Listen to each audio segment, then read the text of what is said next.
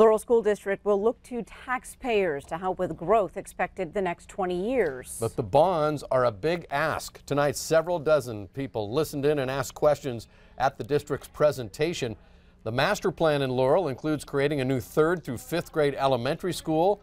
Plus, the district wants to add career and technical education, something that's not available to students right now. It would also add staff and reduce crowded classrooms, providing space for more than 500 additional students over the next 20 years.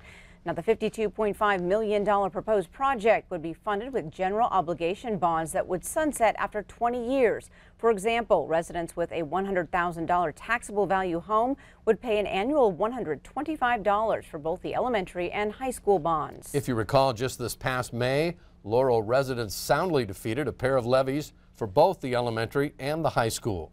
Just prior to that vote, Laurel High School Principal Ed Norman's contract was not renewed, leading to student protests. Q2's Dustin Kleeman joins us now with more on how that decision last spring may sway voters today. Dustin. Good evening, Jay Janelle. It will be on the minds of some taxpayers when they vote yay or nay. I asked Superintendent Linda Filppula what she would say to those people who question Norman's dismissal. This bond issue is about the 2,100 kids we have in our school district. That's what this bond issue is about. It's not about any of the adults. It's not about Ed Norman. It's not about Linda Filppula. It's not about any of the Board of Trustees. It's about the 2,100 kids in our school district. That's why we're running a bond. That was my decision to make. I made that decision and I stand by that decision.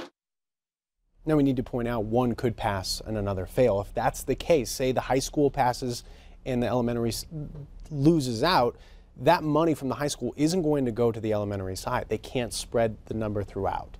So It'd be just one or the other. Obviously, people will be getting, it's a mail-in ballot election. They'll be getting that in the next week. You can go to ktvq.com for any of the project's details, frequently asked questions. That story is on our website right now. All right, thanks so much, Dustin.